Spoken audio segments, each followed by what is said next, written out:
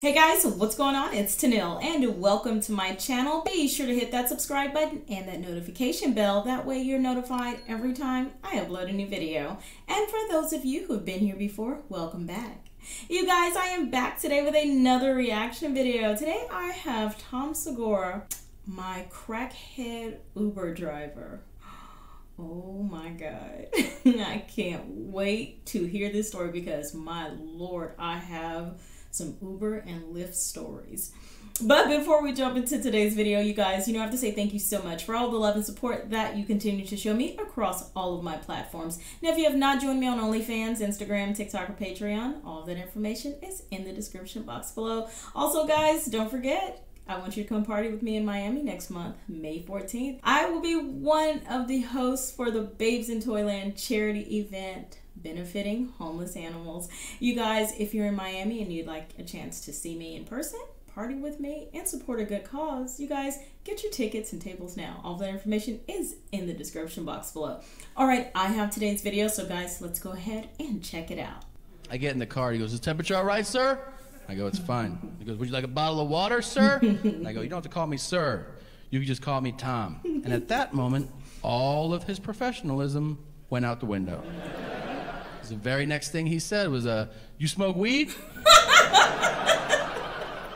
And I was like, "I mean, yeah, sometimes."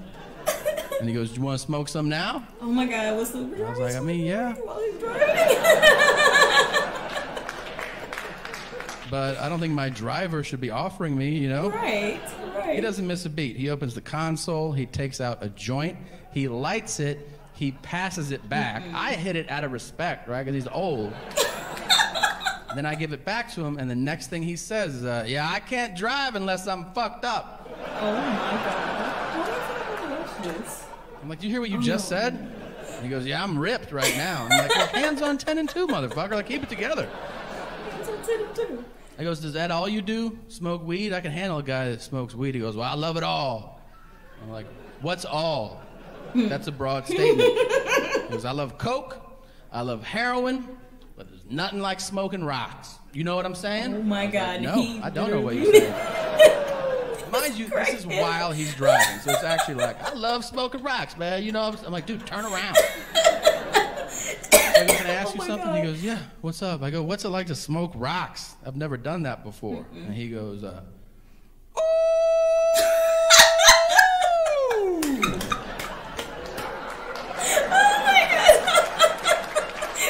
I was like, "Is that the whole sentence? Is that it?" He goes, "That shit is the best." What I like to do personally is I like to sit in my apartment and fire them up. And then I look out the peephole and I watch people walk around. Oh my God. And I just freak the fuck out. How is that about what's gonna happen next.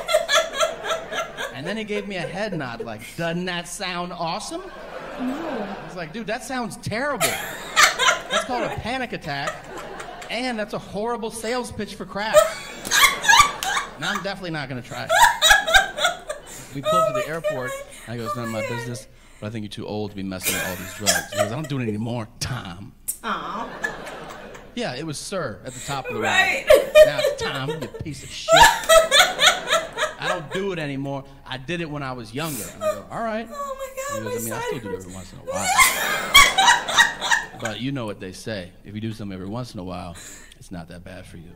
And I was like, "Dude, I think they mean that about like pizza and chocolate." Right. Nobody ever means that for crack, just so you know. Oh my God. Oh my God. Oh my God, you guys. Tom Segura, he literally is one of the comedians that puts me in stitches. I'm like snorting and spitting because his storytelling is the best. I mean, it's the best.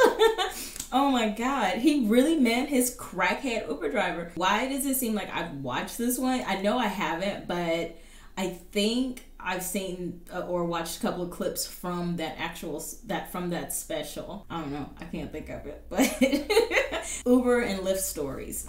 I won't tell but one, but one night, and the reason why I'm going to tell this one is because it sticks out. Like, it's crazy.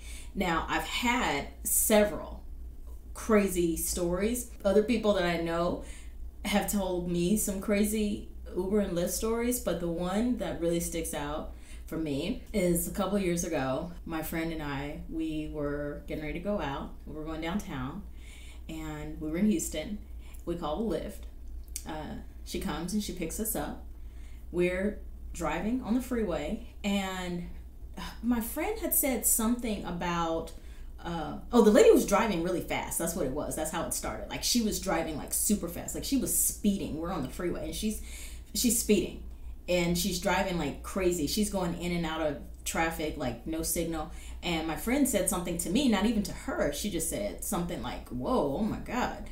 This lady in the middle of the freeway, like, goes from 85, like almost slams on the brakes. She goes from like 85 to like 20 within seconds. I mean, she could have gotten us killed. And she looks in her mirror, her rear view mirror, and she's like, "Excuse me, do you have a problem with my driving? I will pull over on the side of the road right now." My friend's like, I wasn't talking to you. I was talking to my friend. And she goes, "I don't care who you were talking to. If you have a problem with my driving, you should have driven yourself to this club, wherever you're going." And this woman had the worst attitude. She's just like constantly talking crap to my friend. And I said, hey, calm down. She's not saying anything about your driving. So I'm like trying to get this woman to calm down, because my life is literally like in her hands. Because as she's looking in her rearview mirror, she's flooring it again. Like I said, she slowed down, like almost slammed on her brakes on the highway, and then she just speeds right back up and constantly talking crap. Like, you don't get in my car and disrespect me. Oh, I hear you mumbling under your breath and blah, blah, blah, blah. This lady was nuts. She was batshit crazy. Of course, I gave her like 1 star, wrote her up, like I sent Uber this long email. I'm like, no, that is unacceptable. Oh my God, it was crazy, because I thought she was gonna kill us. Like, you don't know what somebody's thinking or what they're going through. So it's like, okay, I just want to keep this lady calm, because I don't want her to run off the road with us in the car. Yeah, but I have lots of Uber stories. I won't tell them all. But if you guys have any great Uber or Lyft stories, share them with us in the comment section below, you guys. And if you enjoyed my reaction, please be sure to leave this video a thumbs up. And if you have something you'd like to see me react to, guys, send it to my email, justtennille@gmail.com. You guys don't forget to follow me on all of my other platforms. All that information is in the description box below. God, that was so funny. I'm just thinking about all the other crazy stories that I could tell. Anyway. All right. Yeah, I love you guys. Thank you for watching. Until next time, I will see you in the next video. Mwah. Bye. God, cross my line for profit. Never that fly too high, to be honest. Gold mine all of my blood. My whole mind harmonized with the cosmic. I get signs from the gods hella often. Cause I vibe so hard, keep caution. Haven't had faith in the path.